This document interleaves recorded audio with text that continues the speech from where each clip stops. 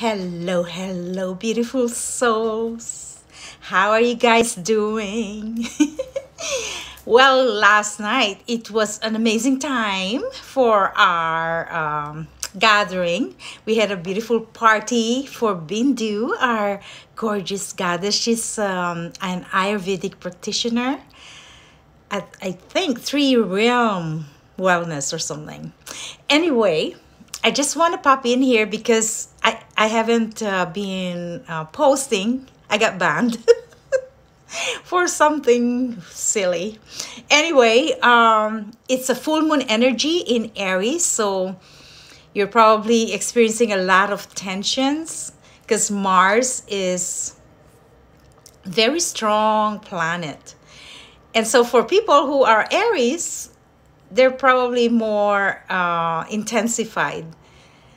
And I had wild dreams last night, and it's just so wild that I felt really sick the whole night. I was cleansing, I was having loose bowels.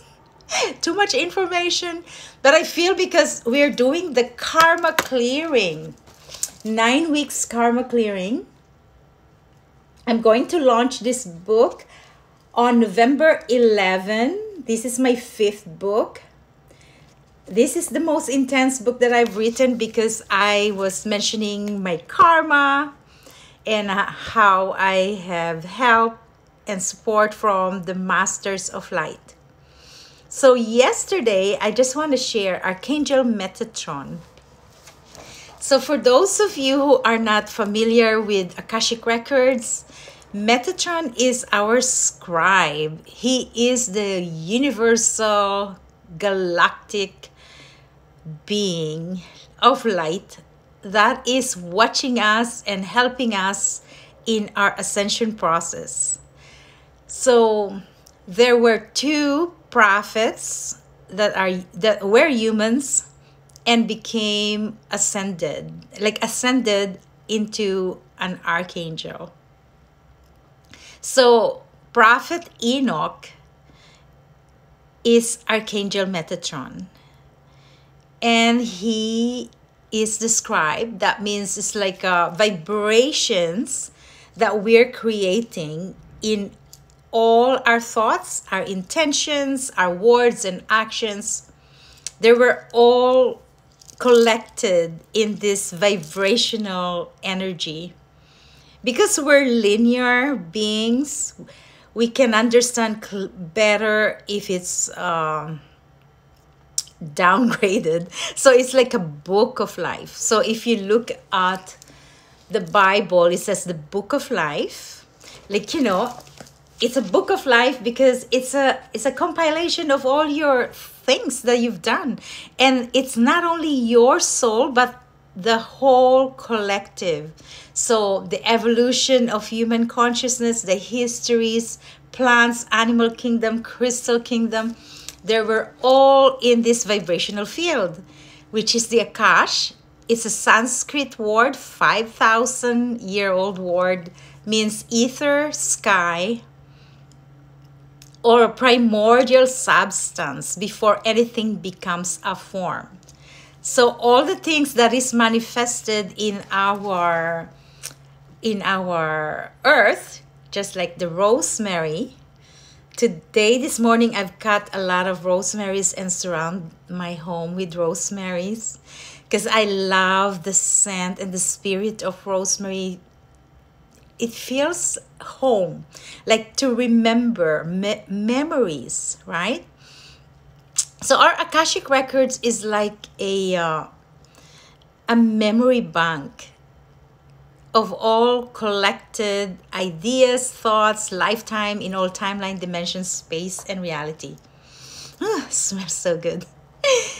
So Archangel Metatron is the first master of light that is helping our karma clearing in the group that I'm teaching. And so I will announce the book launch. But you actually can get a copy in Amazon. But I just wanted to create a sound healing tribe that will honor and venerate the masters that have co-created this book. So this January, I had this calling that I am teaching 9 weeks karma clearing, and I didn't even know what's going on. So I said, well, who are the 9 masters? So the 9 masters that are in the book are Archangel Metatron, Archangel Michael, the Seraphim. The Seraphim are the highest order of the angels, 144 activations that you're going to receive. Remembering the 144,000 ascended masters that are now here on Mother Earth, all the way from Sanat Kumara, who is the master of light from Venus, the planet Venus, when Mother Earth is calling for help because we are in the Kali Yuga, the darkness. So this is actually what's happening right now, and we are being activated so then we can remember our true essence. So that's 144 activations. The Elohim are the sevenfold flame. The sevenfold flame is quite an intense activations.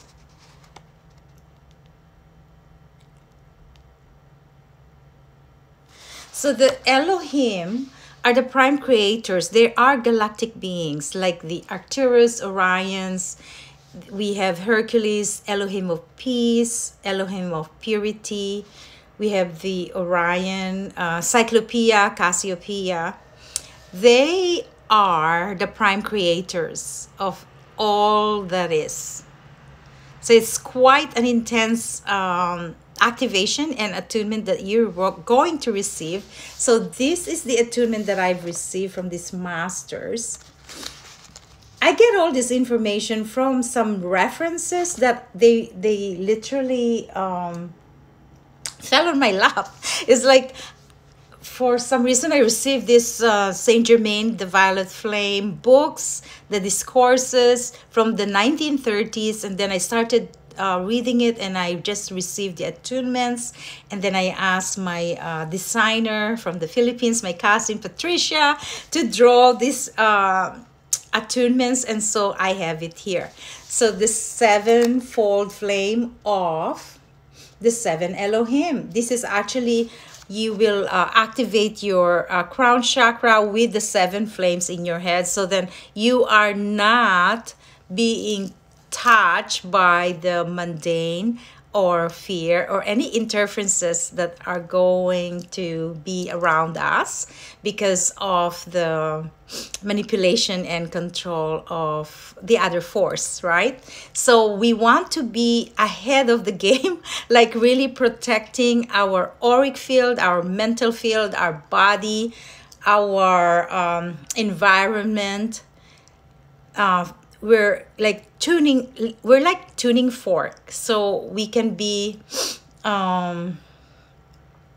fully functioning in this lifetime.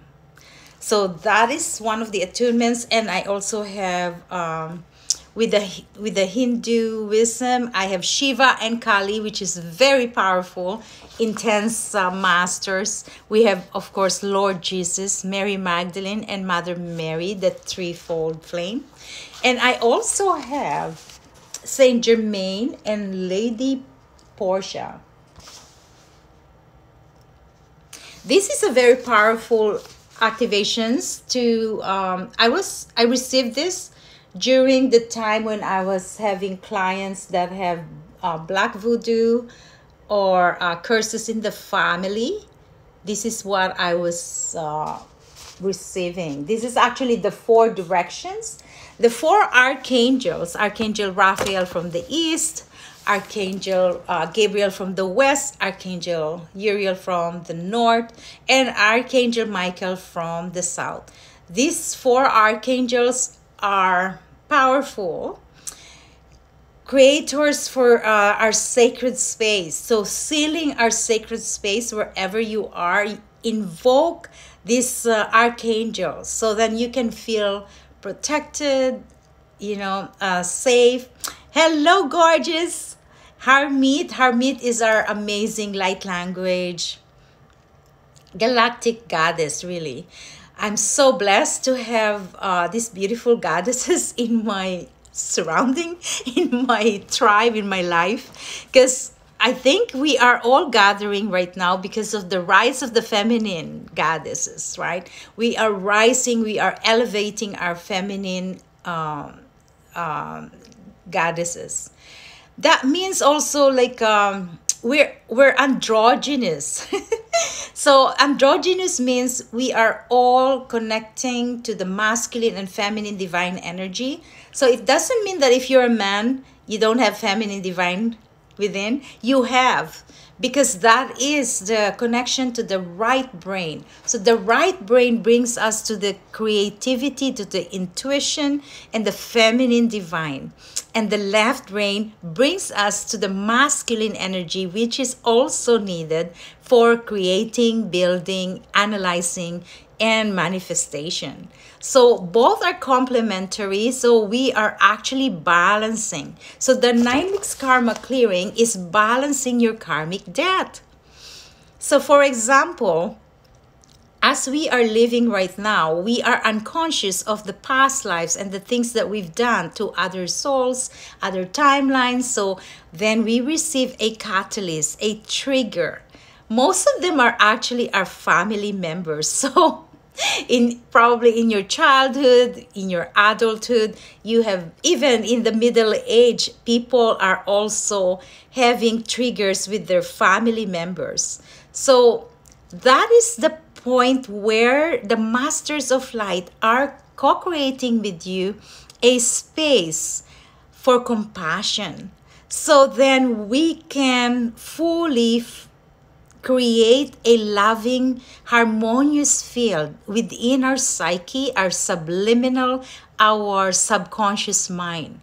Because when we get triggers from family members or others, we can react. The first thing that we do is reaction, right? As unconscious state. Even if you're a light worker, you're also reacting to these things.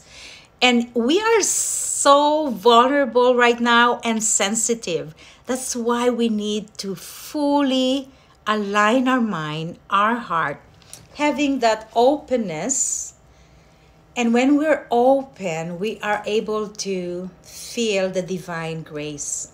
We are able to receive, because this is the surrender. We are surrendering things that is not in our control.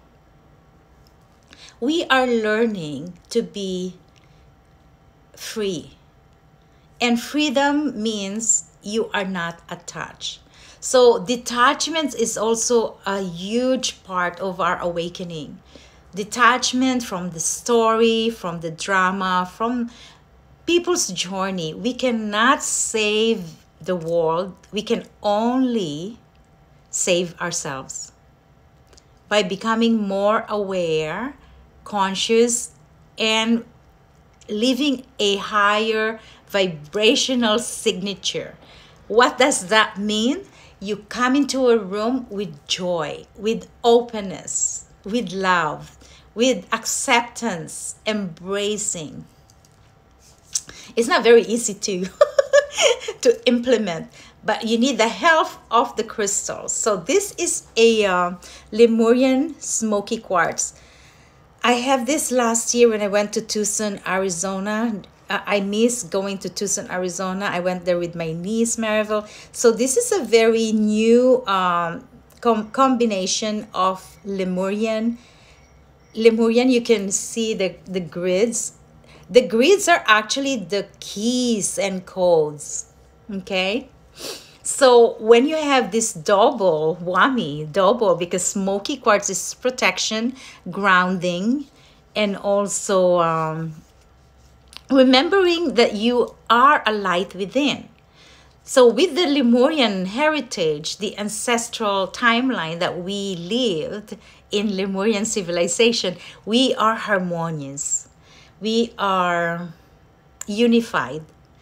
We live in a very pure, uncontaminated. In contamination, there's no contamination, there's no toxic. And that is organic, right?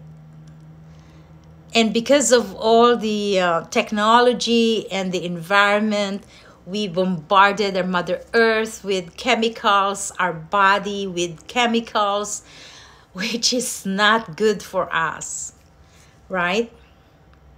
So keeping our body organically, because we all have within every chemical's properties that is in resonance with the universal energy, with the planets in the solar system, the galaxies.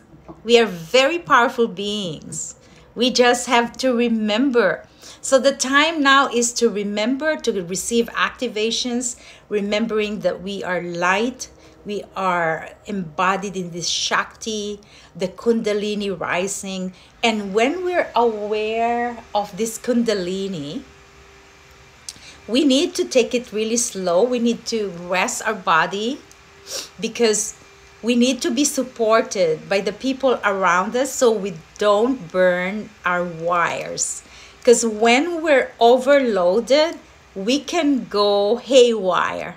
That's when you reach the mental institution and people around you don't understand what's going on with you. You are not going insane. You're actually releasing the imprints of manipulation and beliefs of old paradigm. So this is the paradigm shift, and this is a very powerful Miriam Jasper. It's a calligraphy stone. If you can feel and see the lines, it feels like a hieroglyphics, in ancient Egypt. All these lines have a code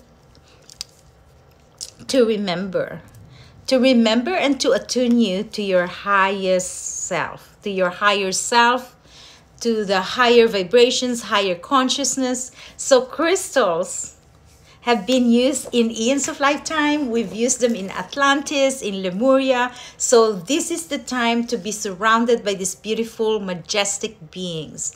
They have a Deva spirit. They're alive. They're conscious. They're bringing us into a higher field of harmonious unity.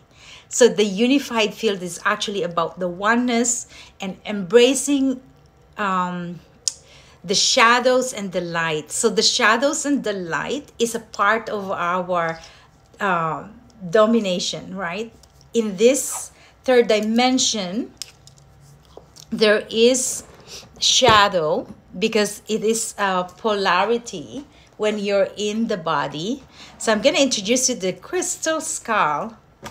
So they all want to be introduced today. I don't have any agenda when I go live. I just go with the flow.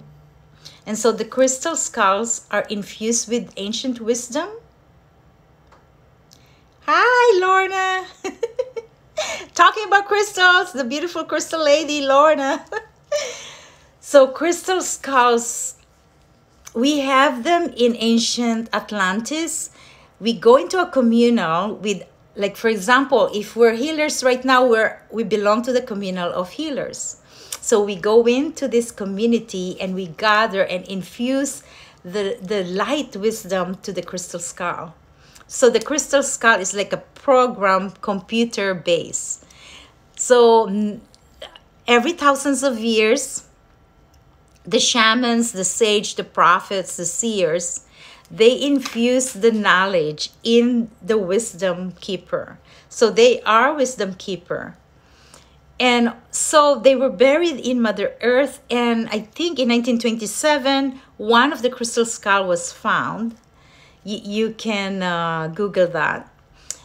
And I think it's Michelle Hodges. I don't remember all these names, but the crystal skull is a wonderful tool to remember our ancient wisdom. So we're all in this together, and all the deities and goddesses, I literally have Sarasvati came home to me. I created a community event, which is the 1010 Gateway. So on October 10, I created an event. And this beautiful goddess, Sarasvati, is the ancient goddess of wisdom and knowledge. Beautiful goddess. So every time I receive something, a deity, I study them and I literally channel through them. So what a beautiful time for channeling the goddesses and remembering your goddess within, right? So there's a lot of healing of the goddesses that I've been blogging. And so yeah, my friend Finn is waiting for me for lunch. We're going to the Hare Krishna temple. So I'm just reminding you for my November 11 book launch. 1111 is a powerful number, a portal for all of us awakening. So I'm going to talk more on karma clearing. So today is Archangel Metatron, and we can create an etheric retreat before we go to sleep. You can say, Archangel Metatron, please place upon me your cloak. So you can visualize this beautiful cloak of Archangel Metatron. You can have any colors that you want. I love the color of white. So we can ask Archangel Metatron to place our beautiful cloak upon us for protection. And please take me to your etheric retreat in Luxor, Egypt, during my sleep, for my highest good, highest potential, and healing. And then you can ask more, like happiness, wisdom, abundance, whatever you want to ask from Archangel Metatron. So that's how we can connect to Archangel Metatron's retreat every night for 1 week. I'm going to lead you to the 9 weeks karma clearing. And for those beautiful souls that have signed up, we have like 13 of us are gathered every week to heal the collective, our personal records, and the collective karma. Thank you so much for listening and have a beautiful day. Namaste.